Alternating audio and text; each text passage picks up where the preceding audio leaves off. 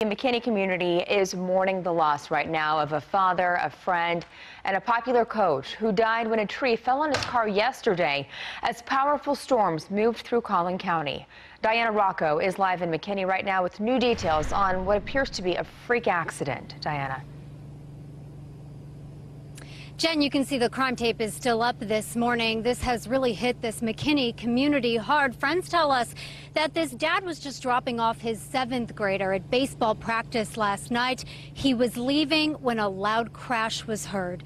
53-year-old Anthony Rex, known by friends as Tony, was driving his red Corvette out of the parking lot just before 7:30 last night here at Ziegler Ballpark when a large tree broke in half, falling onto his car. He died at the scene from his injuries. Witnesses say other parents close by heard the loud crash and ran over. They kept the kids away until investigators and emergency response teams arrived. Collin County deputies investigated into the night last night. Rex's death has rattled many in this community who knew him. This morning, his friends say he was about to get married, very well liked, and did so much for the kids here. I'm still in shock. I hadn't really, set in yet. I just had to drive out here this morning and try to understand it.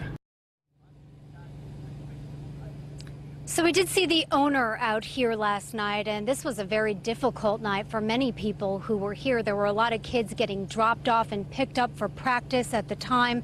This all remains under investigation this morning.